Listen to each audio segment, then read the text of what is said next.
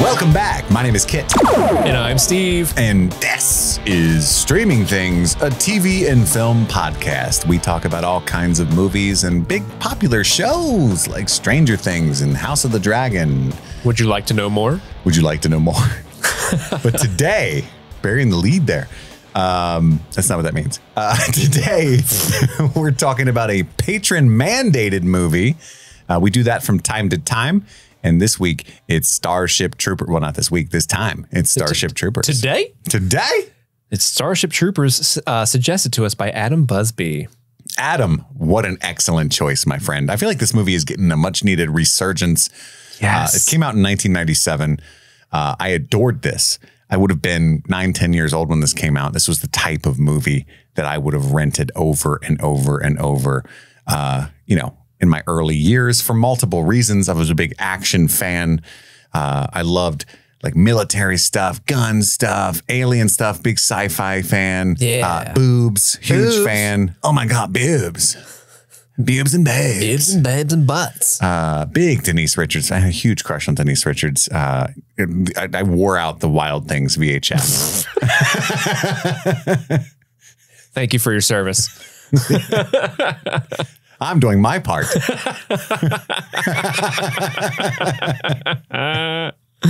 But Steve, I know you're a big fan of this movie as well. So this has kind of been on the calendar for months and we're like, oh, I can't fucking wait. This is one of those movies where for the longest time, we were like, man, how are we going to get Starship Troopers on the poll for... Oh yeah, we've been trying to find a way to talk about this. Yeah, because both of us love Starship Troopers. I love this movie so much. So thank you to Adam for finally... putting our feet to the fire and he knew that and just took one for the team. I was like, here you go. Yeah.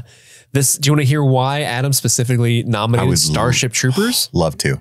Adam writes in, hey, Steve, my relationship with this movie is a short one, a very short one. I did end up finally watching it for the first time on the 5th of March this year. Oh, literally just did this for us. Just a couple days ago. And he said, it didn't disappoint. Thank God. Can you imagine if we talked this movie up? He made it their chosen film and then he hated it. That would have been awful. Adam continues, it was one of those films for me I'd always heard good things about, knew I'd enjoy, but for whatever reason, never watched it. It's a fun movie, quite fast-paced and chaotic, had my attention all the way through, some places more than others, was not expecting the co-ed shower scene at all. Bonk. Bonk. The reason I chose this movie was because you guys had mentioned it so many times, and so I knew it would at least go down better than the other sister. I'm reading this for the first time. Everyone shits on the other sister. Oh, those poor Scramo sisters. And also encouraged me to finally watch it for myself. So thanks, guys. I hope you did enjoy it as much as you remember, and I look forward to hearing your thoughts. So thank you, Adam, for suggesting Starship Troopers. Indeed. Funny thing about that shower scene, I'm sure you've heard this story, Steve, but the actors were a little, I don't want to say peeved or annoyed, but they were, I think, playfully like, we're all got to stand naked in this, right? A little uncomfortable. Maybe. Yeah. So they told Verhoeven, who's European, hey, if we're going to have to be naked, you're going to have to be naked as well. And you too. Anybody in this room has to be naked. And then Verhoeven was like, okay, because he's European.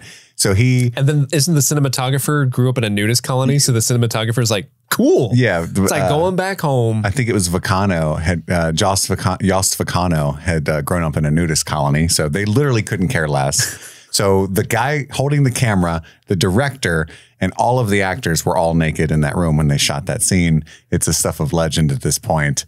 Yeah, because they've evolved past that in this society and the story that we're telling, right? The co-ed shower is no big deal. Yeah, so this movie, Starship Troopers, for people who don't know, it was actually Dina Meyer, who played Diz, who suggested that. She was the one that was like, he had a reputation at that point for provocative sex scenes in his movie. Yeah, and he had been trying to do a co-ed shower scene in as far back as like RoboCop. He was trying to figure out how to do that in a movie, but it like didn't work for RoboCop, and this movie, like, I guess, made the most story sense to do it. Because if you don't know, Starship Troopers, at its base level, it seems like just your classic sci-fi romp of humanity is attacked by a alien race of arachnid bugs, and humanity has to go and start a war and, protect Earth from the invading alien force. But when you like dig deeper, it's actually a pretty clever and biting satire against fascism. The humans in this case are living under a fascistic regime. And this movie kind of poses that at this point in this regime that gender doesn't quite matter. Like people have evolved beyond that. Like what your bits are don't matter, because all that matters is the betterment of the regime and the society and like your career basically. And when the movie's actually based off a novel written by Robert A. Heinlein. Yeah, Heinlein, big sci-fi legendary author. Yeah, and apparently also like there are some people who will dispute you on this, but like it's common.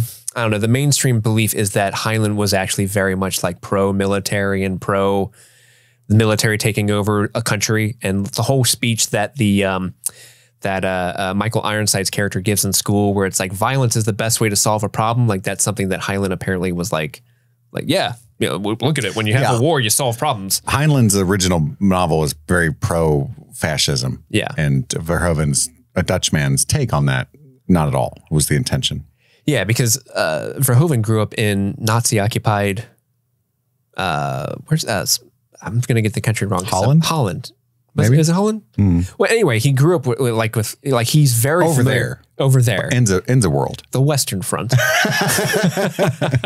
I could look this up quickly, but I can't find it. But yeah, he grew up with that. And I think Michael Ironside even asked him on set one time, like, hey, why are you doing this like right-wing fascist movie? And he's like, basically like, because they would hate that I'm doing it. Like that type of thing. And he's making fun of fascism the whole time. Like, even though there's all these pretty people, like, I'm all about the military and rah, rah, rah. It like really kind of pulls the mask down. Like, this is actually kind of an awful society. If you really step back and think about it, of what's happening, it's a really awful society to be a part of. But when you watch it, it can seem fun. Like, oh, this is fun. They're going to have fun. But then he pulls back the horrors of war. Like, this is actually what war is. It's not this propaganda shit that you see all the time. Absolutely. That's why he cast Casper Van Dien, because he's got that Aryan, square-jawed look, you know, the kind of person that would appear in like a Riefenstahl Nazi propaganda film. And it's really interesting that not only the audience at the time in 1997, but even the critics really thought he was making a pro-fascism movie or didn't think about it at all, when he has a history of biting satire. That's all he's ever done. RoboCop is a satire that kind of goes over people's heads a lot of the time too, because it's kind of cool. But it flopped miserably at the box office and was panned as either brainless or actually fascistic, which is fascinating because if you watch it now, it is so obviously a satire that it's kind of crazy to put yourself in that headspace. But trust and believe, it was very much a thing. I was 10 years old, so I forgive myself. Oh, for sure. I had no idea that this film was a satire. I did not care. I thought it was cool. And I actually think it's really indicative of how effective alt-right pipelines can be, that I was so sold on this. I was like, absolutely, I'm doing my part. I want to go fight the bugs. I'm doing my part. Is Denise Richards going to be there? Yeah. Because I'll sign up right now. Where's the co-ed showers? Yeah. Yeah. I like both. This is perfect. No matter where I look, I'm having a great time. So and he liked the nudity in this movie because he said, quote, "It is strange, but of course, Americans get more upset about nudity than ultra violence. I'm constantly amazed about that. I mean, I haven't seen any sex scenes in an American film that are anything other than completely boring. A bare breast is more difficult to get through the censors than a body riddled with bullets." And he finds that disturbing. And that's why he wanted the shower scene to be in this super violent movie, because he's like, this will be the thing that upsets them out of all this other crazy shit. Yeah. And this is a super violent movie. Like, it's very gory. It definitely hits you with the violence, but yeah, but people really would be like, oh my God, they're showering together. Oh my God, boobs and butts. Yeah. And he hated the book, the Heinlein's book. He didn't even finish it. And he said, the idea I wanted to express with that shower scene was that these so-called advanced people are without libido. Here they are talking about war and their careers and not looking at each other at all. It's sublimated because they are fascists. Like basically like they get no ass because they're right wing. And he wanted to I wanted to cast Andrew Tate in every role. So I love this movie. I've loved it even when I didn't get it. And now that there's this deeper layer to it, I adore this movie. Apparently, I don't know, I'm paraphrasing a story that I heard recently. It was actually Dave Chen on his show, but they were talking about this movie recently. And there's a quote that Verhoeven always wanted to make a Nazi movie, similar to Zone of Interest in a way, you know, that it was just really difficult to get made on paper when you say it. It's like, ugh, I don't want to show, like from the point of view of Nazis. I don't think so. I don't think that's a good idea. But obviously not pro, but he wanted to do it from their point of view. Yeah. And he could never get it off the ground. And so when the script for Starship Troopers based on Heinlein's fascist ass novel came across, they brought it to Verhoeven, like, here's your chance. Yeah. You know what I mean? So he very much, this is a Nazi movie. It's a anti-fascism movie. Well, I mean, when Neil Patrick Harris, when he shows up at the end, he's wearing like that uniform that's very much an SS uniform. Yeah. To the point where, and like the little eagle emblem thing, even. Yeah, like to the point where they were calling him Doogie, or they were calling him Doogie Himmler, like on set, because he played Doogie Howser. He obviously looks like Heinrich Himmler when he's in that outfit. Like he's definitely making fun of the like fascism and Nazis and stuff. Yeah. So this is society. This is stuff I never thought about as a kid. You have to serve in the military in order to be a citizen. Yeah. Right. And so to vote, you have to serve in the military, or it's a much easier path to being allowed to vote. They limit how many children people can have. Like in order to have a baby, you have to get a license, which is easier to get if you serve in the military, right? Yeah. The teacher at the beginning is explicitly saying violence solves everything. It's the most effective form of negotiation ever. What about Hiroshima? You know? Yeah, because I think Diz says, like, my mom says violence never solved anyone. It's like, I think the people in Hiroshima would have a different opinion of that. Touch you with my nub.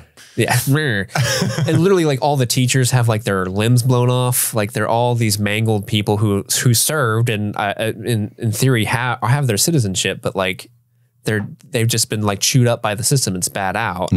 And they're recruiting. Mobile infantry made me the man I am today. And he has no legs or arms.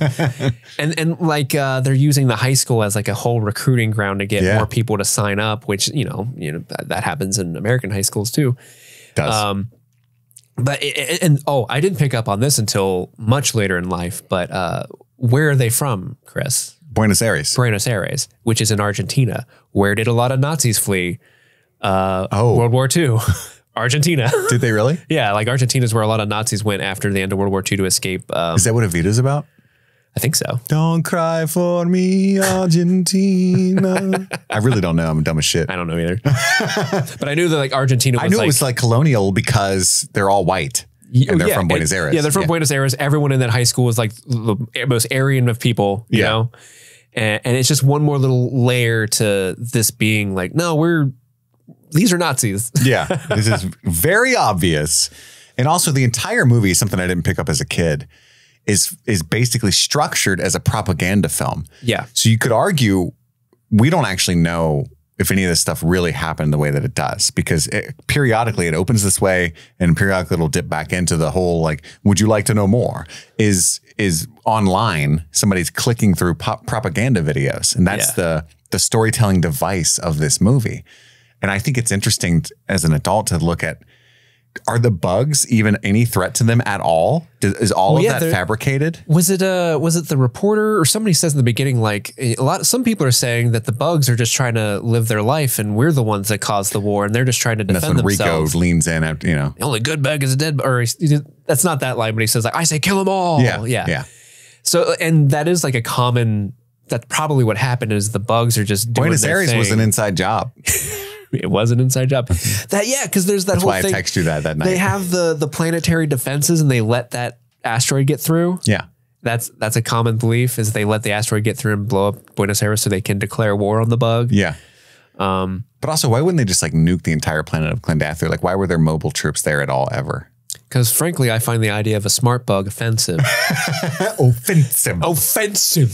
I think about that a lot. And you bring up the propaganda little vignettes that pop up, and they're so well done. Like they're funny because they're so over the top, and like the little kid, I'm doing my part, or the kid's like fighting over the gun and like the bullets, when and he's they're all like handing out laughing. bullets to the kids and stuff. Yeah.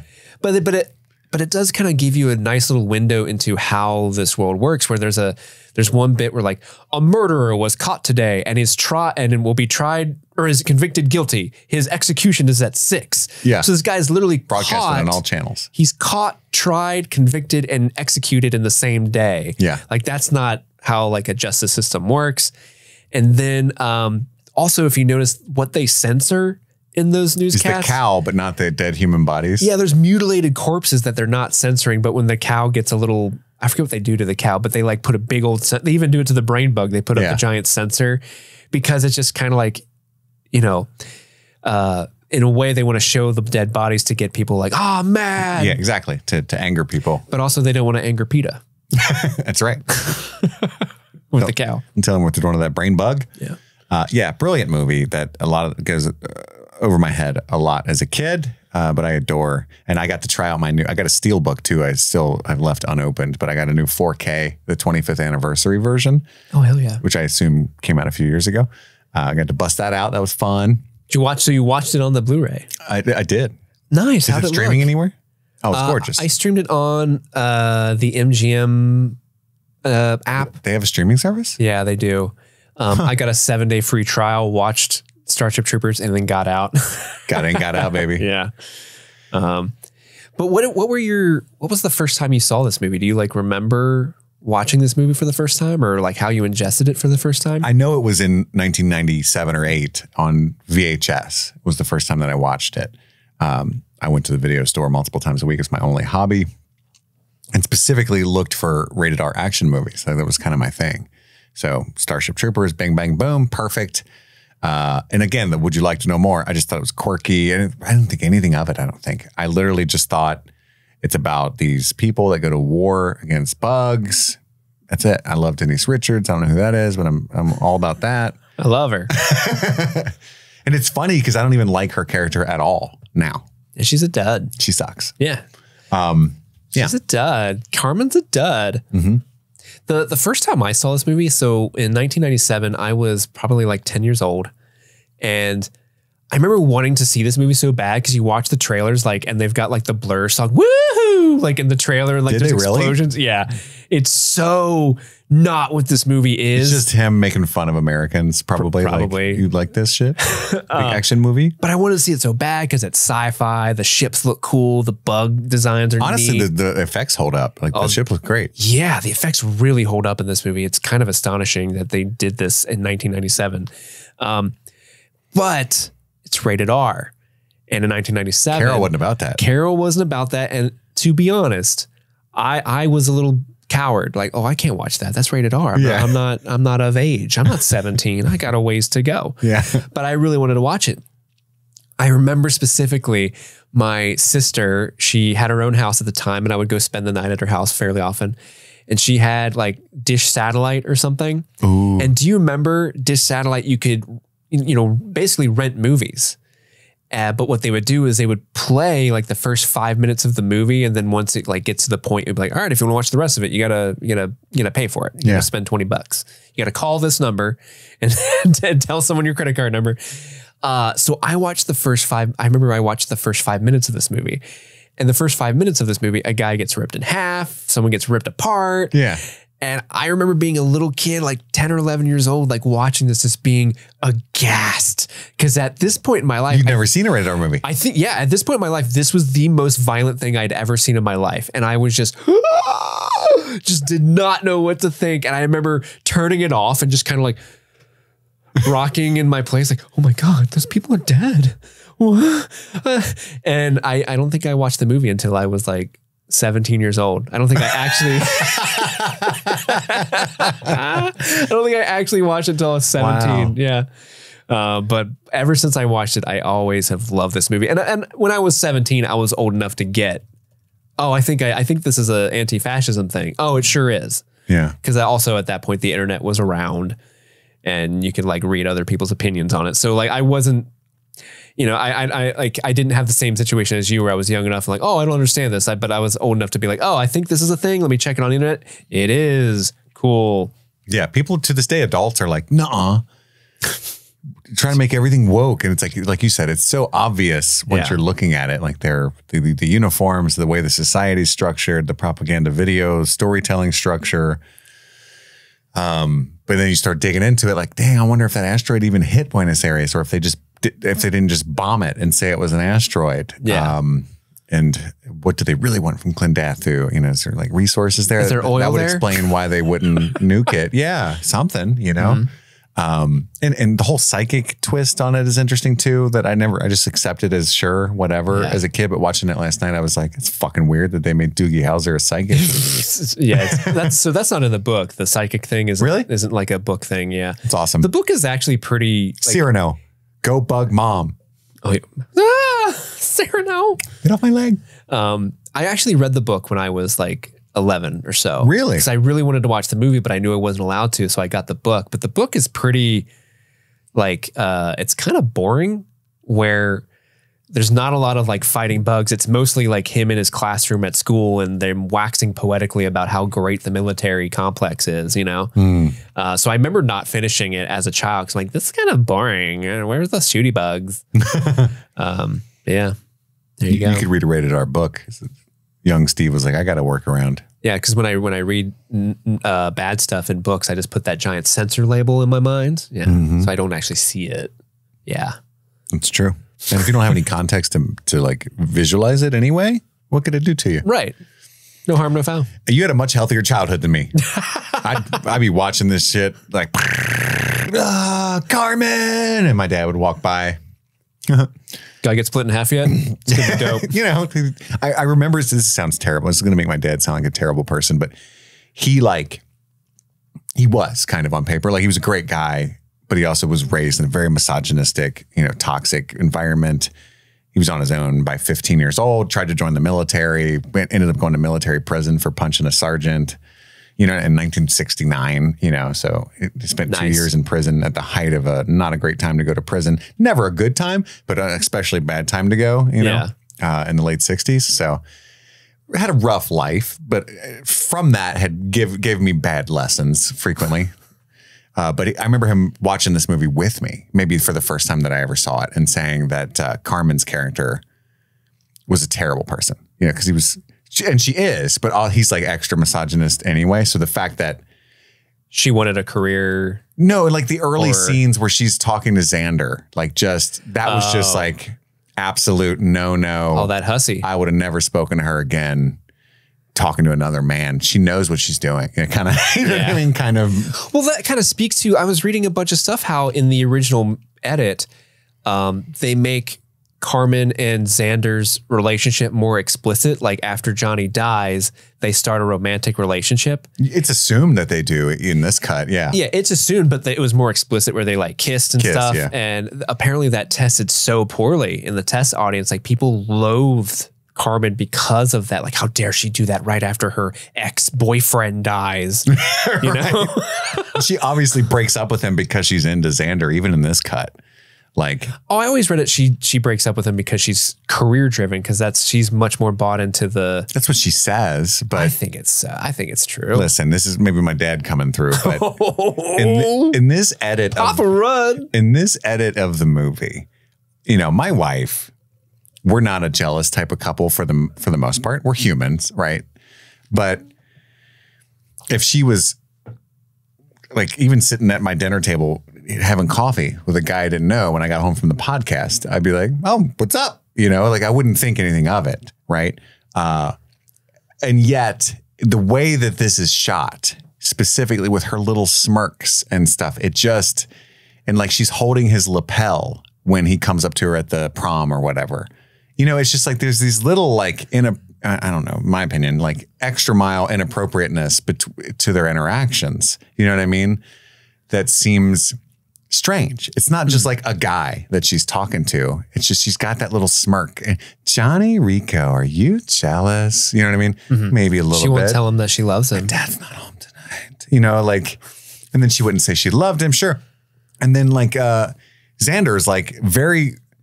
I'm sorry, Steve. I got to disagree with you. Like, there's a scene where she's like, maybe it's fate that we ended up piloting together. And he's like, no, I found out it was you specifically, and I made this happen because I would like to have sex with you. I'm not saying you're wrong. I'm saying maybe both things are true. Because I think even if Xander wasn't there, I think she would have broken up with Johnny Rico because that's all she wants to do is fly. I think I'll agree with for sure. But I also think that she was, which is fair. She did the right thing. Like if she's in a monogamous relationship with somebody and she would like to have sex with someone else, yeah, I mean, you got to go ahead and give him a quick call and break up with him, and then you're good. Like, hey, sorry, but Patrick Muldoon's my guy. Also, yeah. So I'm with you. I think that's a true statement. That she definitely would have broken up with him regardless. Also, who cares? Yeah, who cares? They're in high school. Yeah, they're not going to make it. No, no. Definitely just break up. What football jock and she's not a cheerleader. No, she's like a genius. She's just a genius flight lady. Just a hot math whiz. Yeah. What? Yeah. It's not going to happen. Yeah. We've all had a hot math whiz and it never works out. I take a hot math whiz every time I go to the bathroom. It only made like 38% sense. I know. And I still liked it. Annie Hoozle. Dizzy, am I right? I love Dizzy. Dizzy's the best. She's a little too into Rico. I agree. She is. Diz, don't die on me. At least I got to have you. Johnny, don't let me go. I just wanted to have sex with Rico one time. My life was worth it. Now, come on. It's that. He had subpar dick and we all know it. That's one of the funniest jokes in the movie is when she's like 20 minutes. Oh, we'll get there. I've got a lot. We'll get there. So the movie opens. Are you ready for this? I'm ready. We're on the same page. It starts with one of the propaganda videos. I'm doing my part. And it shows Clendathu invasion footage. This is in the future now. The reporter dies. Kitten dies. We don't know any of these people yet. And then it cuts to 1 year earlier after Rico. It's an ugly planet. A bug planet. Oh, God. Rico is drawing in class. We get the one-armed teacher, Mr. Radchak.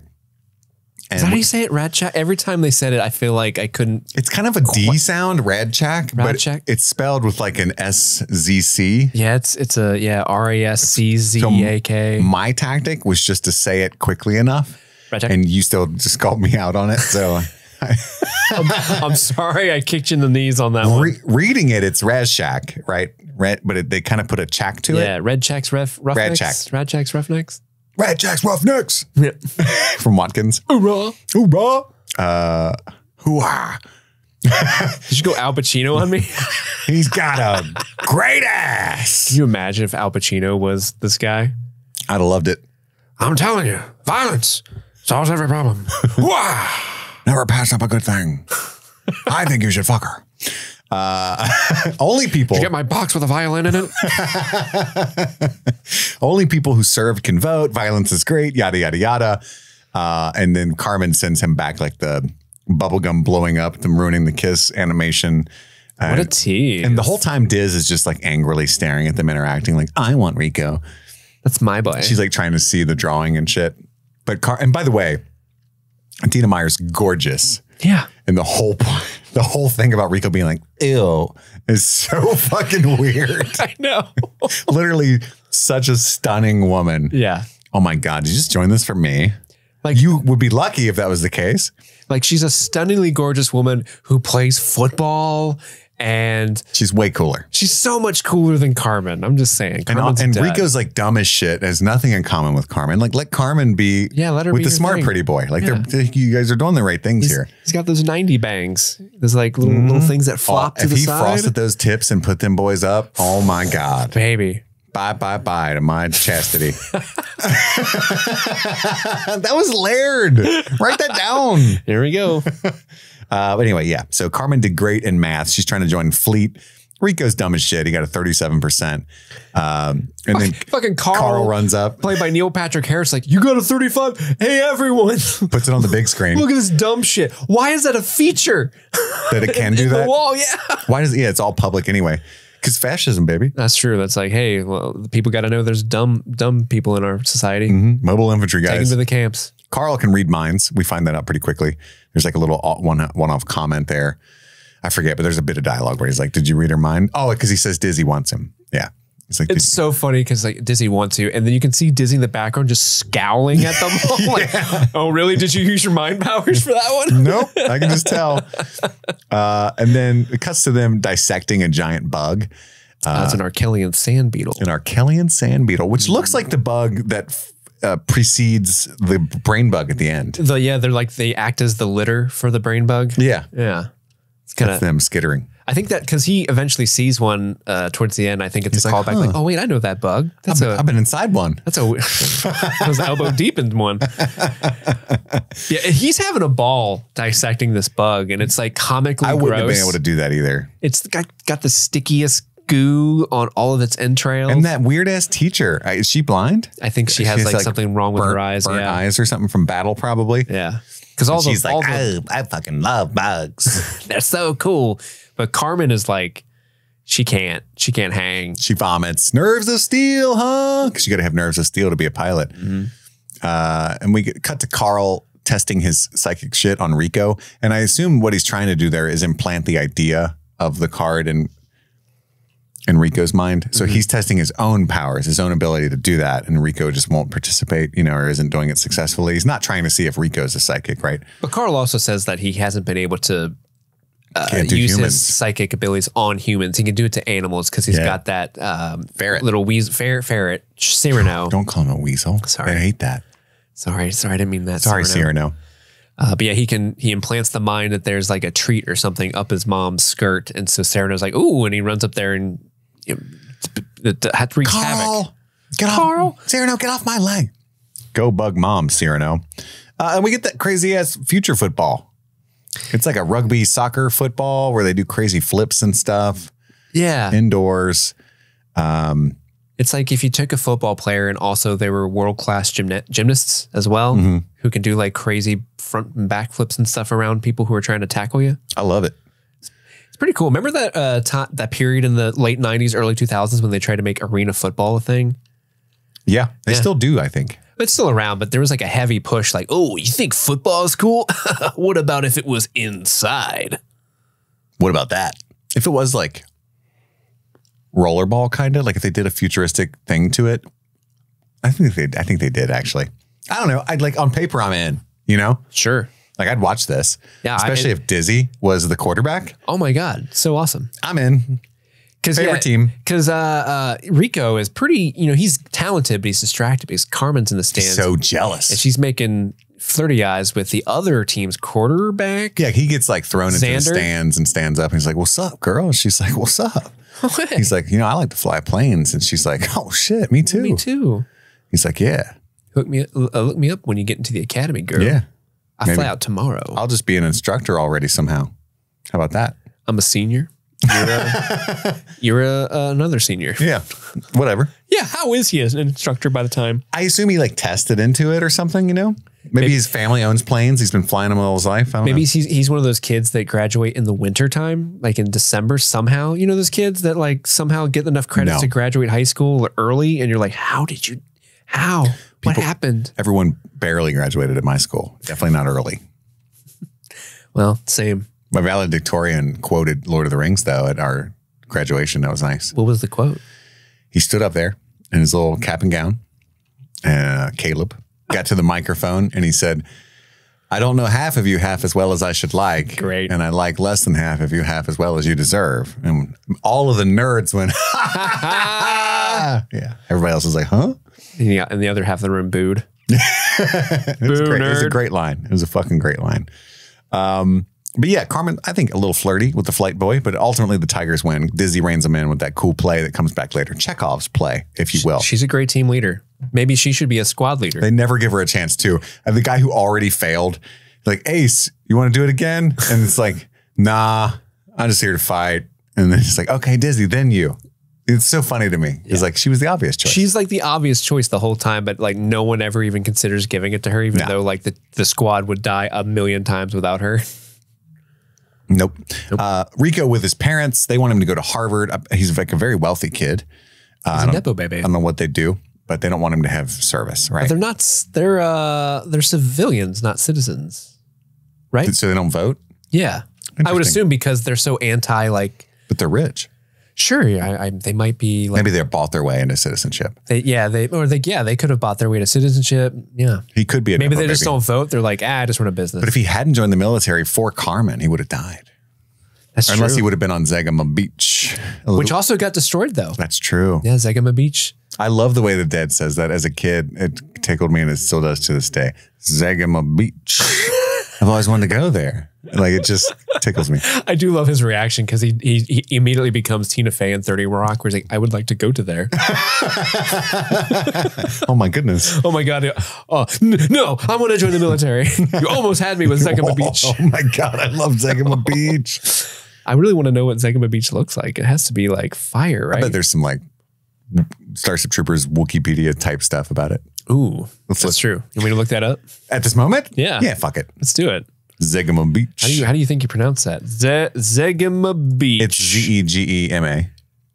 Apparently that's a record label. Really? Yeah, Zegama Beach is located in the outer rings on which this is some deep lore. The Roughnecks possibly fought against the Arachnids before Rico, Ace, Levy, and Dizzy transferred to their unit. Oh, they definitely did, because that's where Watkins is. They said they were recently there, and he's like, how is it? And he's like, it's not there anymore. Not there anymore. Yeah, its function is a resort world. Atmosphere breathable, climate lush, but that's literally the only stuff that's on the Wikipedia. Yeah, we don't know anything about it. I want a sequel. There are like 6 sequels to this movie. Oh no, how come every movie we do this has sequels I've never heard of that are terrible? Oh, they're all Have you watched them? bad. I've watched most of them. I haven't seen all of them, but they're all really fucking bad. They don't know it's a satire type sequels. The first couple, yes. I think the later, because eventually they become CGI, like animated sequels. Really? Those aren't terrible, but they're not great.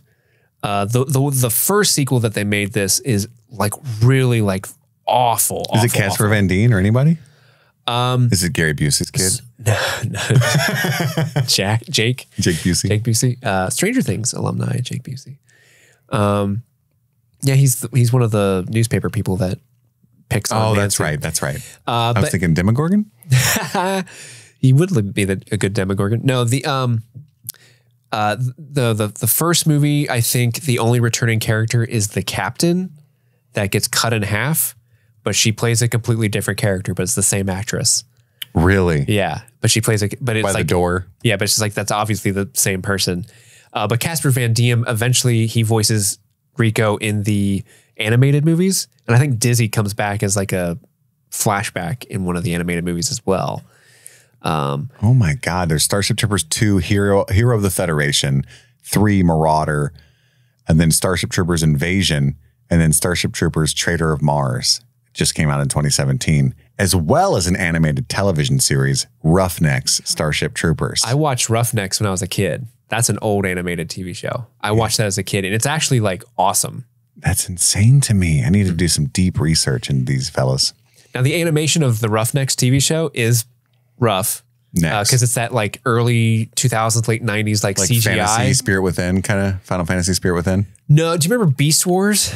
Yeah. It looks like that. Like that's the level of animation, which so it doesn't age well, but the story is actually like surprisingly.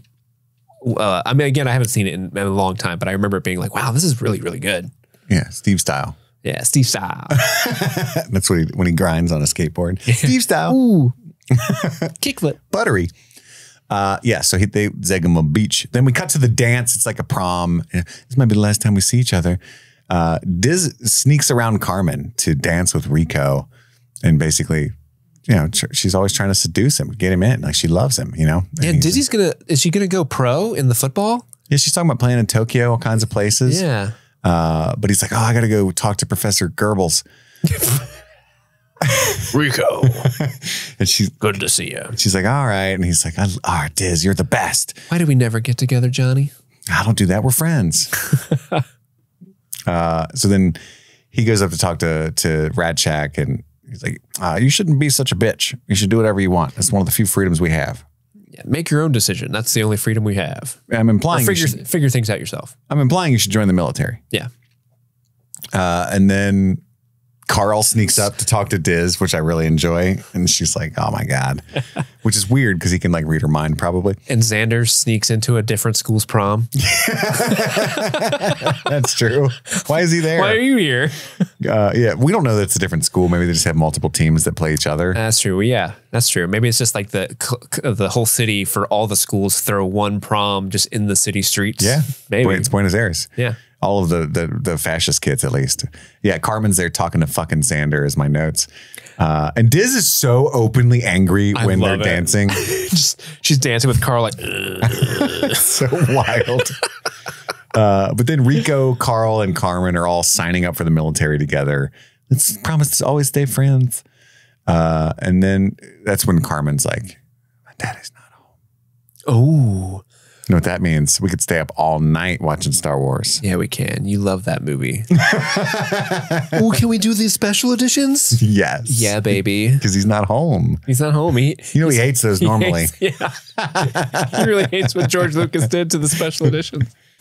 This episode was sponsored by BetterHelp. Folks, it's 2024. What does everybody do in the new year? They make resolutions. They set goals. How about we don't do that? I mean, you can. It's obviously nice to have goals, but it's also a good exercise to focus on things that you like about yourself. You know, not making all those high pressure goals that you might fail at and just feel worse. You can set smaller goals. And I think therapy can be a good way to access things that you enjoy about your life and focusing on the positive, the gratitude. And BetterHelp is a good way to do that. If you've never given BetterHelp a try, it's therapy that's entirely online. You can do it all from your home and access a therapist by filling out a questionnaire. And if you end up not liking that therapist, you can switch. Again, along with the theme of this ad, no pressure whatsoever. They're not going to have their feelings hurt by it. So if you're thinking of starting therapy, give BetterHelp a try. Celebrate the progress you've already made. Visit BetterHelp.com/streamingthings today to get 10% off your first month. That's BetterHelp, HELP.com/streamingthings.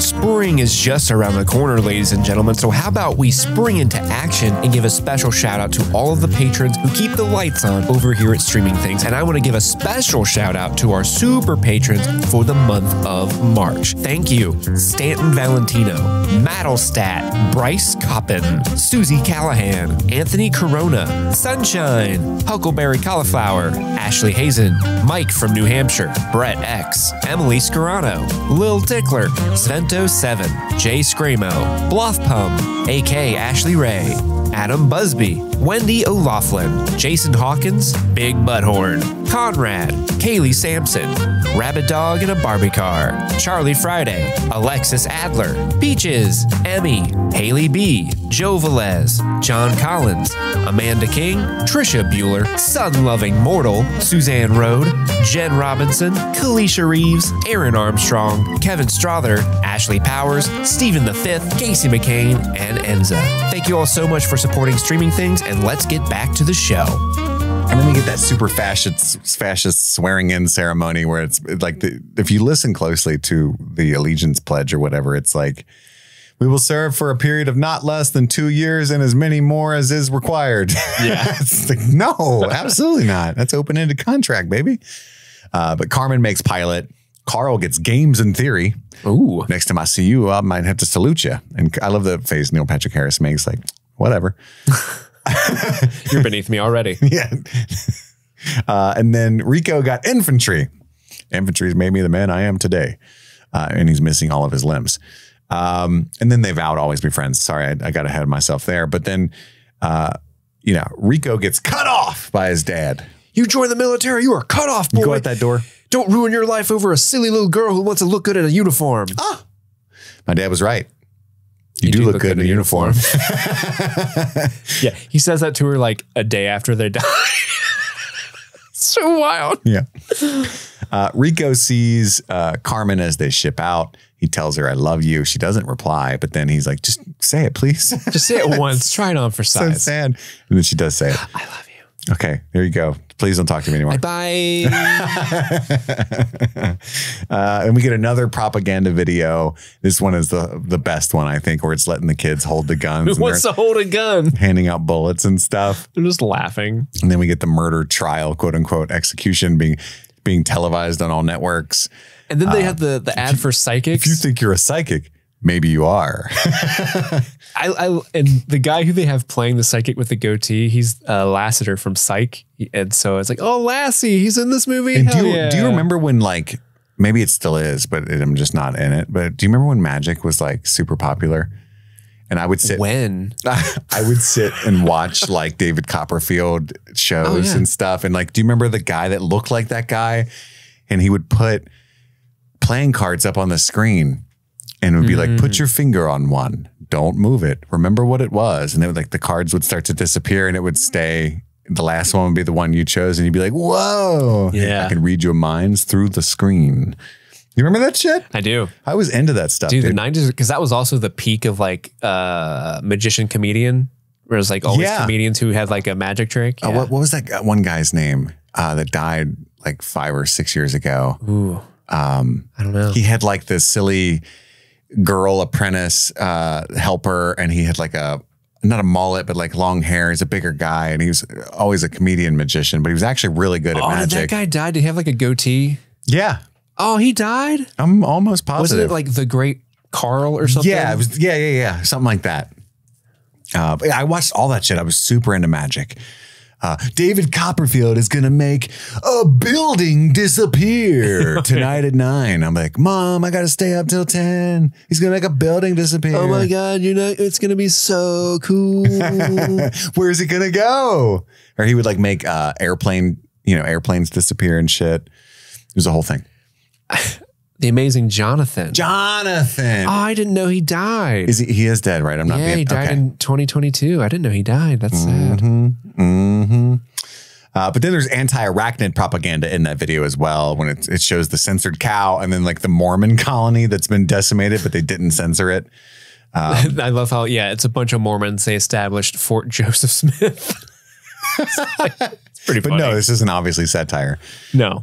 And we cut to boot camp. Sergeant Zim, played by the man, Clancy Brown. God, I love Zim. Clancy Brown is so cool.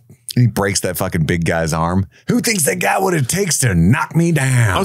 I think I do, sir. He just immediately breaks his arm. Go to the mess hall. Medic. Pain is in your mind. And then Diz shows up. Yeah. What thinks it is the best? What makes you think you got what it takes? And she's like, I'll fight you right now. She just like, and then she actually gets a lick on him though. She does. And immediately the girl's like, oh, that's what it takes to be squad commander. That girl's got it. Right there. Rico's pissed that she showed up. And then Gary Busey's kid, he wants squad leader as well. So funny because he's so definitely Gary Busey's kid. Busey's kid. It's so funny. It's wild. And his name's Ace. Yep. But Zim knocks her out, but she does well. Rico laughs at her pain. I like the big guy's like arm juice too. That's healing it. That's the cast now. They got what's it called? A back to tank kind of thing. Oh yeah, sure. Basically, why not? Yeah. But Ace cuts in line and eating the muck. And I love that this is how he and Rico becomes friends, because he cuts in line and goes, hey, buddy, why don't you get back in line? And they kind of stare at each other like you think they're going to alpha off. And Ace is like, I think you deserve to be friends with me. Yeah. It's like, oh, good for me. Ace is he's a likable guy. He's a likable dude. Rico shits on Diz at that moment. Shits on Diz. Can't sit with me. Can't sit here. Seat's taken. It's so dick. Like, come on, man. It's like the only person you actually know. It's Diz. She's awesome. So then she knocks Rico and Ace into the mud as they argue about which one of them is going to be squad leader. And Ace makes the mistake of asking Zim about why we use knives in a nuke fight. All you have to do is press a button. And then, Zim just like picks up a knife, like, recruit, hold your hand against that wall. Put your hand against that wall. So he does. And he just throws a knife into his hand. Like, if you, what was it? If you take out his hand, he can't press a button. If you disable his hand. Yeah. Medic. I love that. Like, nobody could play that role as well as Clancy Brown did. He's so good. Your adversary will be unable to press a button if you disable his hand. And he's just sitting there in the back like, ugh. And then we get the infamous the co-ed shower scene, which was Verhoeven's way of saying none of these fascists would have any libido, so this would be perfectly fine. Yeah. And he shot this, completely in the nude. He and his cinematography were nude with the actors. And we learn a lot about the squad. Yeah. Why they're there. You also need to learn you need to have a license to have children. Yeah. Breckenridge once is a farmer, and he's like, I guess they grow them big. He's got a big dick is implied in that scene. I tried to write down their names, but I know autocorrect fucked me on a couple of them. I'm just going to call her D. D wants to go into politics. That was Jana. Shujimi wants to go to Harvard, but it'll cost an arm and a leg. You wonder what happens to that guy later on in the movie. Oh, he does lose an arm and a leg, doesn't he? Yeah. And then the one woman wants to have babies. Ace is going to go career. Kitten wants to become a reporter or writer, a journalist of some type. That's why he's like really nosy and trying to get into everybody's business. Oh, yeah. And then they ask, well, Rico, why did you join? And he doesn't want to say. Why don't you mind your business? Dizzy shows up. Oh, he joined because of a girl. Is it you? Ooh. I don't know. Definitely not. Remember how he's really angry when I showed up? Yeah. You guys aren't very... It will be because of me. You aren't paying attention. So then he sends a video to Carmen and it cuts to Carmen watching it, which is a classic way to transition, but I love it. I appreciate it. Classic. Because then it takes her point of view from there on. There's a big race with, I think, Amy Smart to see who's going to fly. She's crazy, is the other flights...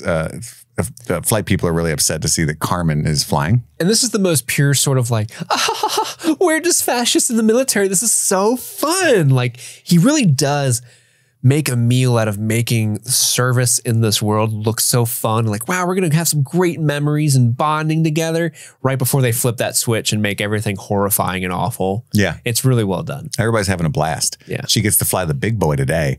Xander is teaching her how to fly. He's like, I heard you're a little wild on the stick. And Steve's like, it's just innocent. Y'all are wild.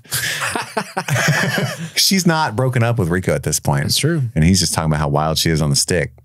Hey, she's not saying that. And she's like, Papa's not home. He's like, what does that have to do with anything? Well, I don't know. So maybe you don't want to watch Star Wars. Oh, you don't know about Johnny's Rocket? Remember Johnny Rockets? Remember those? Your career is in my hands. Ooh. And then they go to Lightspeed. Pretty cool. I'm sure it's been done many times before this, like the whole distension of reality as they approach warp speed. But I like how like the ship lengthens and even their heads like warp a little bit. Yeah. It's cool. It's cool. And then we get to fight training with the infantry. Laser tag time. Yeah. Rico's crushing it, right? Flip 6, 3-hole. What was it? Flip 6, 3-hole. Yeah. That's like a nice little like flip over the guys and shoots them. That's Diz's idea. It's the play that they used to run on the football team. And he does like the dual wield. Do you have any idea at 10 years old, me watching this, how fucking badly I wanted to play laser tag and do flip 6, 3-hole? Did you ever get to play laser tag? Honestly, no, not really. I mean, I did I got it for Christmas. Flip 6, 3-hole? But they don't like work. The sensors are whack. Oh, yeah. You can like point it at the sky and your buddy will die. Yeah. And it's like, this isn't the same. Well, recently I went to a child's birthday at Urban Air, and they have honestly a pretty cool. Were you invited or? I wasn't just bored. I was just bored. Anybody have any birthdays? You all are trash. Just running around. Yeah, I went to the laser tag, and it's pretty cool, and it was actually really funny. I bet they've got advanced laser tag now. Yeah, it's dope. It's really cool. But I'm an adult competing against children, so I'm just kind of walking around like pew pew pew. Yeah. But these fucking kids, Chris, they're so trash at this game. Right. I'm literally like standing in the corner, and they're just up in their little fort. They think they're safe, and I'm just like, headshot, and they're all just like, who's killing me? They're like freaking out. I'm just like, suck. Or like a kid will shoot out from behind and like drinking a Manhattan, like pew, pew, pew. Yep. Or they'll like jump out and like shoot you like, haha, I got you. But then like, so you can't shoot them for like 10 seconds, but then they just like an idiot, they just stand there and you wait until the 10 seconds drop and you shoot them right back and like, sucks to suck. Play bitch games, get bitch prizes. Good fun being a bully. Yeah, it is great. You didn't let them win at any point? No. They got to learn. It's a harsh world out there. It's true. I'm prepping them for the real world. That's right. So he gets squad leader, and right as he gets the good news, he gets a message from Carmen that she wants to go career. She doesn't actually explicitly break up with him, but everybody knows what's up. They're all watching and shit, and then they awkwardly walk away. I feel so bad for Rico. I love that ADR in the background. And then Ace is like, nah, man, you did this on your own, except Diz did most of it. Yeah. Yeah, because they promote him to field squad commander or squad leader or whatever. Mm-hmm. And it's just kind of like, he just did what Diz told him to do. She's the real squad leader. That's right. All I did was the flip 6 3-hole. And then there's a live ammo simulation. Breckenridge gets shot in the fucking head. Gnarly. In a gnarly way. Yeah. Removing his helmet at Rico's behest because his helmet's getting in his way. Jana is sent home, I assume, for being the one that shot him. Oh, I don't know. Do you think they sent her home? Or do you think she's like, oh, I killed a guy. I don't want to do this anymore. I'm going home. I think they sent her home. Okay. Was my read on that. Because they talked about it earlier. Like, because it's really not her sit fault. Down, blah, blah, blah lane, washout lane or whatever, Because when you think about it, it's not her fault that his head was blown off. I mean, she got she got zapped and fell over and like she's being electrocuted. Yeah, but I think they were probably arguing you're not safe with weapons if a little zappy zap made you shoot a teammate, Well, zappy zap, you're not going to have control of your fingies. I mean, there's a lot of people got zapped, didn't shoot their teammates. Well, I'm not going to say I support Breckenridge this. is a big target. I'm sad for Jana because what did she want? She wanted to be a politician. That's right. She's fine. She'll be okay. The baby lady dies. Gruesomely. I want to have a baby. Yeah, she gets knocked into a hole. Yeah. She runs though, like a coward. Well, she's like, my baby. I'm going to have a baby. She's not pregnant in that moment. But my baby. That's true. So they've already lost 2 good soldiers. So Zim says he can be salvaged with administrative punishment. So he gets 10 lashes. And bite down on the sun. It helps. Honestly, as a kid, like I love this. Like Zim is kind of kind in his own way. And I've always been like, I've always found Clancy Brown to be charismatic, Oh, yeah. Powerhouse. And by that, when I was a kid, I was like, oh, it's the guy from Shawshank Redemption is all I knew. Yeah. All the cartoons. He's a great voice actor. But when he says it helps, I know. It's like implied that he's been whipped before and like, don't be a bitch. You'll be all right, Yeah. But then we cut to Carmen hanging out with Xander, having a good time. You can't lick my navs. Trying to lick my navs. And then the captain's like, you guys are such a good team. But you guys should bone. Yeah, I really feel like you guys should have sex. They sense a gravity field. Because the coffee goes sideways. Whoa, it's like a Jurassic Park kind of moment. And then they lose a chunk of their plane on the asteroid, which now what you were saying is chunk of their plane. It's a plane chunk. A plane, you think? Because it's the communications device that gets knocked off. Yeah. So they can't tell the fleet that an asteroid's coming, which is ostensibly why it hits Buenos Aires. I don't know. But they have that defense thing around the moon. You'd think they would be able to shoot it still. Yeah, they would have it's not like individual ships need to be out there to spot every rock. Right. That's true. Fun little fact, those big ships, I don't know what you call them, the capital ships that like Xander and Carmen are piloting. Yeah. There is a Millennium Falcon on those ships. Specifically the communications tower that gets knocked off. There's a Millennium Falcon just on it as a little Easter egg on all the models. Cause that's kind of where they hide on the Star Destroyers in Empire Strikes Back. Yeah. The one where they hide on. Now you can't really see it in the movie because you don't really get a good look at it and it's kind of hard to see, but you can like Google images of the model that they filmed and yeah, it's a little Millennium Falcon. That's neat. A little homage to Star Wars. When we cut back to Rico, he's packing up, calls his parents. I hope I can come home, but their transmission is terminated. Can we still go to Zegama Beach? Yeah, son. I still got them tickets. Dude. It's so funny too, because the way that it's shot is like, oh, it's dark out.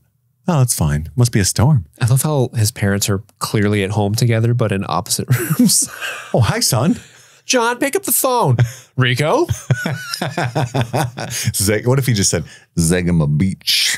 They should have been on Zegama Beach. I got 2 words for you, boy. Zegama Beach. Get your trunks ready. Let's go. Yeah. And Diz is giving him shit. Like, you shouldn't be such a sissy. You took your licks. You can't lick my navs. Actually, you can if you want to. But while he's leaving, the troops start running everywhere.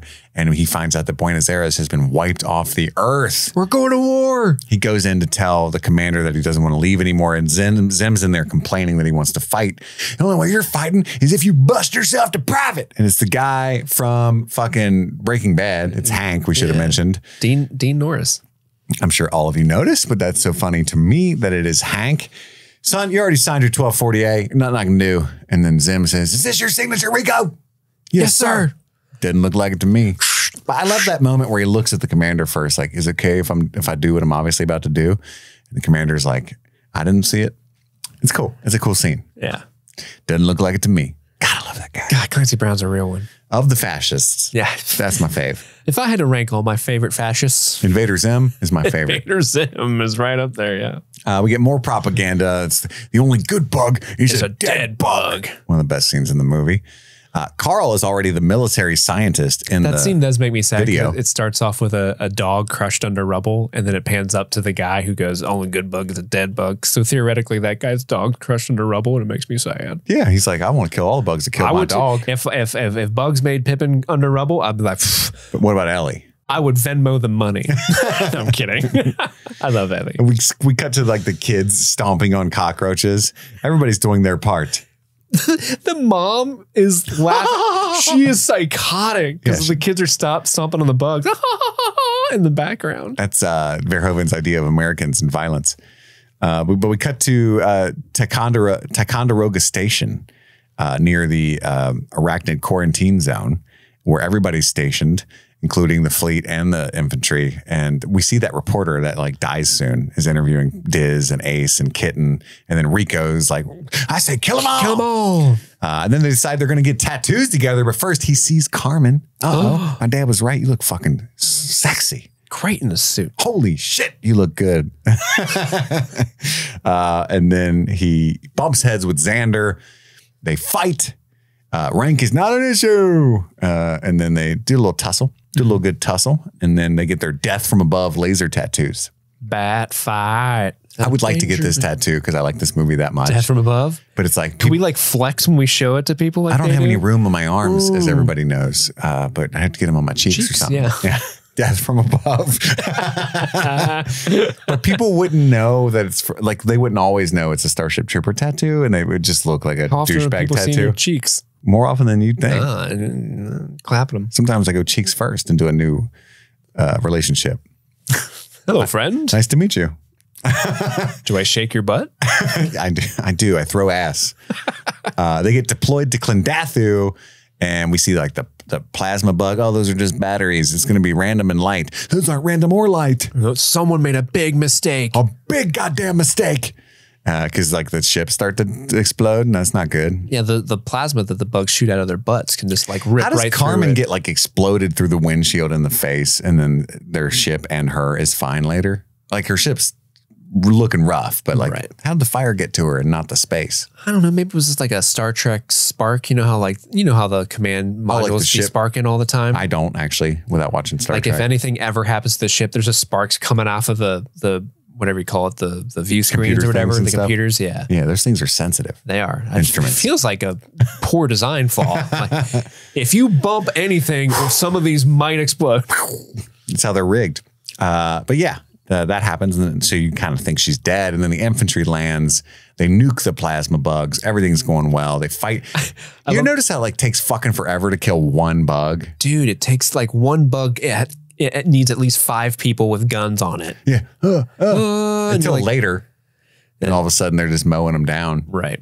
But I love the dude that's like, remember your training and you'll be okay. And that's the first dude that gets just completely annihilated by the bug. And you will survive. And it's terrible. Like his hands are like, ah! Like he's getting stabbed to death. To his point, though, he did not remember his training, I think. I don't know. Yeah. But Ace is the new acting commander of the unit. Yeah, he's the squad leader. Squad leader, thank you, because of Rico's little mishap on the training ground. Yeah, when Breckenridge dies, you can hear Zim yell, Rico, you are relieved of command is the first thing that he says. Yeah. You suck. Yeah. I could not have seen anybody fail more utterly.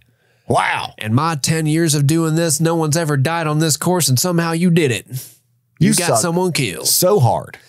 But Ace is now the commander, but he's freezing up because these bugs are fucking scary, dude. Can you imagine those things coming at you? Yeah. But then, Rico is such a brilliant tactician who deserves command above Diz that he says, kill them all. Oh, yeah. I forgot what we were doing. Which at least he's not scared, I guess. But, Yeah, Shijimi's a little too over eager. You want some? You want some? You want some? And yeah, they literally like rip up his legs and arms. He gets chopped to pieces. It's gnarly what happens to that dude. No. Yeah, he's a little too overzealous, man. He left the squad. My note is, I'm being nice. And my note is Sujimi is a fucking idiot. He was definitely not getting into Harvard regardless. No. No. Baby lady runs and falls in the hole. Gets dragged into it. It's dragged in, probably not doing well. Yeah, we can assume. We don't see her die. Yeah. Maybe she's hanging out with bugs, raising bug babies. Yeah, maybe she finally lived her dream. We noticed her matronly skills, such a matriarch. She's raising our bug babies. Yeah. Kitten gets ripped up. Well, they have a general retreat, and then Kitten. We've seen everything else that happens from the camera's point of view, which is kind of neat. Yeah, I like that. If we see the different point of view now. The first 5 minutes of the movie that terrified me as a child, but now we see it from a different point of view. The intro reporter guy, Kitten, and the camera guy all go down. By the way, the shotgun, way more effective. Should have been using that the whole time, but that's neither here nor there. And then he looks like he dies, but apparently he was saved by Radchak. Yeah. We see more propaganda, 100,000 dead in the 1 hour. First hour. Yeah. Not good. The Sky Marshal resigns. Sky Marshal they get a new one. Top Maru. Is that her name? Yeah. She thinks that there's a bug a bug we haven't seen yet. Right? We must understand the bug. Roger Young is the ship that Carmen and Xander fly on. It's bizarrely okay, even though we saw it blow up. And Carmen is hurt, but she's kind of okay.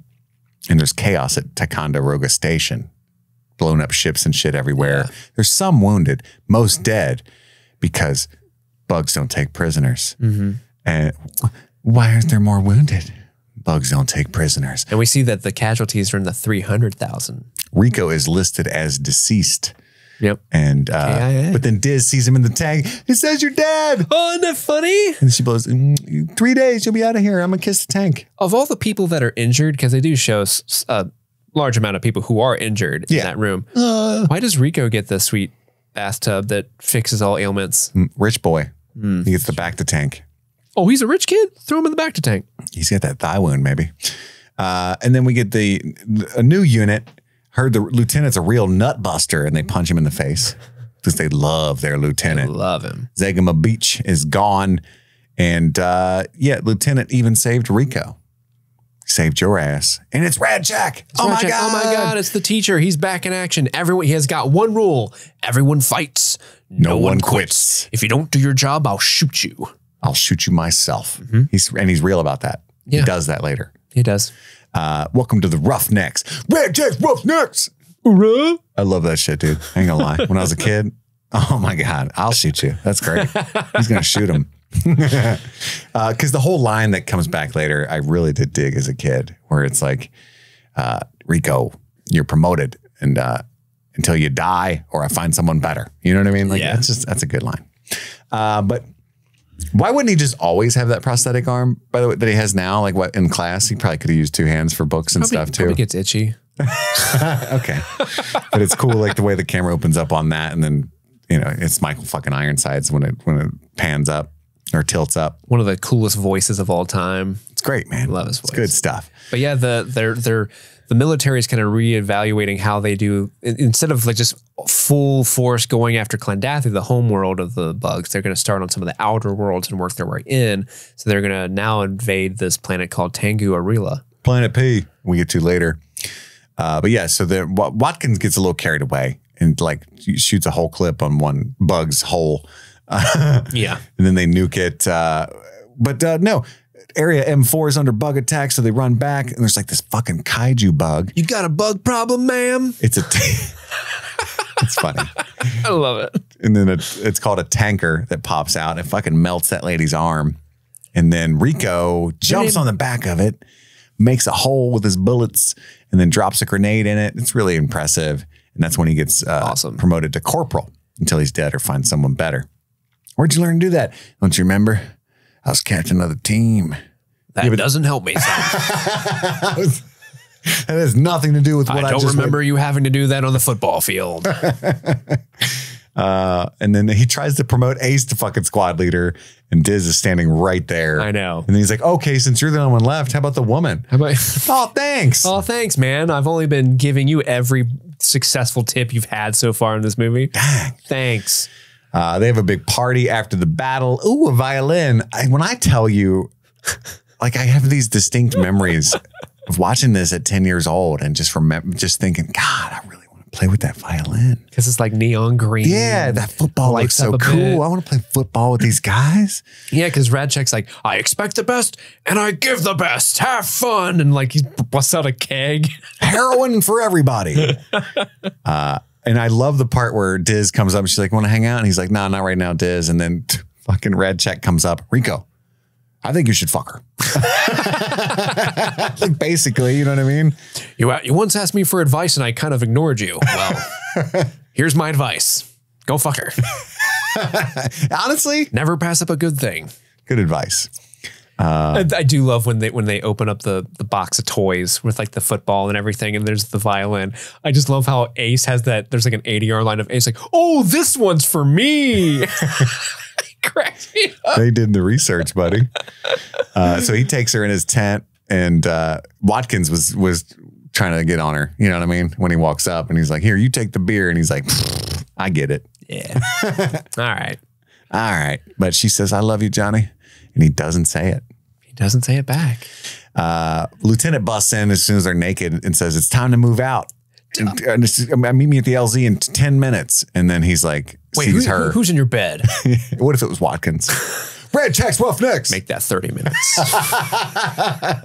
So he says, make it 20 minutes when he sees that they're there together. And then he says, we can do it. Cause she looks at him like 20 minutes and he's like, we can do it. I didn't last that long. And I just want to say, no shit. I could have done the 10, and that's including packing up and being ready. I'd have been. Got what I need to do, sir. I would have been early. I would have walked out right behind Radcheck and said, all right. Great advice, sir. Yeah. Damn, Rico. Just saying. Oh my God. I would have beat Radcheck there. Did I just leave you with that beautiful woman, Rico? Yes, sir. All finished, sir. Pretty sure she had a great time, sir. And she's like, right I don't there, think like, she did. I did not. I've been chasing this ass for so many years, and that's what it was. Honestly, yeah, that's what you get for liking men. Disappointment.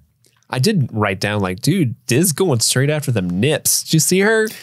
Did I see her? When he takes off his shirt and she's like, yes. Zoomp, like latched. Like, yes. dang, girl. And dizzy. I'm not. I didn't hate it. I don't hate it either. I was just like, girl, nippies. And the whole like taking her shirt half off and leaving her blindfolded with it. Mm-hmm. That's hot. Yeah, that's hot. Word. Verhoeven knows what's up. He's like, do this move. Americans, I don't want to have a boring sex scene. I don't even know why, if that's his accent. This is what I do. I am Dutch. I like to take the shirt off and they cannot see. They cannot see this. But you kiss them. But you kiss them. Men like their nipples sucked too. Suck the nipples. At least, is that, am I the only one? Hello. New to this camera guy, you get me. Oh, I do. The camera guy's sitting there with the camera and somebody's sucking his nipple. Yeah. This is what I make the grips do. Where's my best boy? Grip the nip. Grip the nips. That's what you need to grip. But a very safe set, I'm sure. Also, anyway, any hoozle, they have sex very quickly. To them is quickly. At least 20 minutes. So they can't contact General Owen, who is the one that sent out the distress signal that was the cock blocking maneuver. Oh, we got flying bugs now. What? Uh-oh. That is apparently the sergeant. Is a corporal below a sergeant? Because I didn't think so. I guess it is. I think it is, yeah. So lieutenant ends up shooting that guy in the chest. I think he purposely led that sergeant to his death. To promote Rico? Yeah. I feel it because I think that's something that dude would do. And there's a couple of moments earlier in the movie where that sergeant talks to Radcheck and he's just giving this look like, this fucking guy. Like the way Really? And then he sees the rocks tumbling, and then as soon as he sees the rocks tumbling, he's like, hey, why don't you go up there and get a signal, kid? Oh yeah. And then as soon as he gets attacked, he's like, give me that gun. Here we go. Rico, you're promoted. High five. I'd expect any of you to do the same to me. Yeah, Rico's now sergeant. somebody really humped the bunk. That was one of the, I think Watkins says that. Yeah. I was like, what? Hump the bunk. I mean, we all have, but was that a bad thing? Rico finds a new bug in the chow hall, and I think it's the Arkelian scud beetle or whatever. Yeah. But anyway, one of the guys has his brain sucked out, and the general is hiding in the fridge, and you can see that the lieutenant is very disappointed in that kind of cowardice. But what could he have done? You know? Yeah, he's got important information valuable to the Federation. He's also correct about that, but just in general, what could he have done? You know, everybody's dead. One man against millions of bugs. Come on. But no, you're supposed to go down. Lieutenant is literally going to shoot the general because he's like, then just shoot me. And he's like, okay, I love doing that. I just did it. And it's funny that Rico's the one that stops him like, no, sir, we shouldn't shoot the general. But then Rico ends up getting the general killed like a minute later because he's the one that shoots the bug that smushes him. And they laugh. Ace laughs about it. What a bitch. What a loser. Yeah. I love the line too. I used to think about this all the time. You want to live forever? Come on, you apes. I love you that. want to live forever. I think it's great. It's a great line. But the bug, like I used to play a lot with guns and stuff by myself and pretend. Starship Troopers and The Mummy were the main two things that I was doing in my head. Oh, yeah. Anything with hordes of enemies that I could shoot at. Oh, yeah. Yeah. Are we going to play Helldivers 2 later after this? I wish. Jimmy plays it all the time. That game looks so dope. It's obviously a Starship Troopers ripoff, but in the best of ways, because even the characters in that game were like, we're going to spread democracy to this planet. Yeah. Let's rain down some democracy, boys. Yeah, so the bug lands on the general. Ace laughs. They end up contacting the Roger Young for a escape out of there. Hope you have a crazy pilot. Yeah, they do. It's Carmen. Xander shows up. He's actually pretty cool, man. He does work. You know what I mean? He gets out. He's shooting bugs, getting the infantry safe in the plane. He's good at his job. Lieutenant loses his legs in a hole. You know what to do. Dude, this whole scene is honestly like kind of, I mean, every scene in Starship Troopers like this, but this scene in particular is so like jaw dropping in terms of like, how do they do this in 1997? Like the hordes of the bugs, like rushing the base. It looks so good. It does. It holds up, especially it was 4K on my TV and shit. Dude, it looked fire. It's insane. Diz kills the tanker. Sorry, a little bit further back before they start walking on this planet, they have the fleet sort of bomb all the bugs, and there's that that shot where the explosion's coming towards the camera and the bug's like, oh no. It looks great. That actually that shot held the record for the largest gasoline explosion ever filmed in a movie up until Spectre. Spectre, like the James Bond movie? Yeah. Wow. Yeah. That's recently. And this shot's way better than the Spectre shot. Almost 2 decades. Yeah. And yeah, all they did was blow up bigger shit. And dude, I can go on a rant about that shot because they're like, it's the biggest explosion ever, but it's like the most unimpressive shot. Yeah, even just the way they film it. Yeah, the way they film it's like there's no like panache to that. Like who cares? No sauce. Whereas the sauce on this shot with the bugs is fucking great. Yeah, it's so good. And you see the bugs. They're getting it. They're getting got. And the tanker comes out. Diz just drops a grenade right in his fucking gullet immediately, which is a great shot. And she's like, yeah. Oh, it's such a sad slow-mo thing. And she gets stabbed 4 times, I think, impaled 4 times with the little. Yeah. Don't die on me, Diz. Tower guys get melted. Diz dies. I got to have you. Don't let me go, Johnny. Don't let me go. I'm letting you go. Honest. He never told her he loved her. It's a one-time thing. Don't tell anybody I busted in less than 10. My secret dies with you.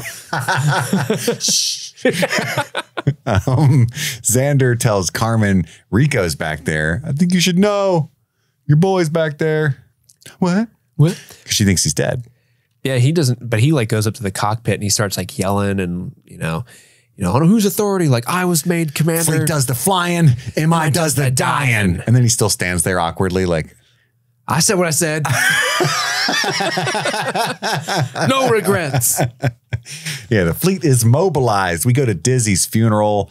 Officer Carl shows up. He's been promoted to, and he promotes Rico to lieutenant of the Roughnecks, who basically just copies everything that Radcheck says for the rest of the movie. He's just a little tiny Radcheck at this point.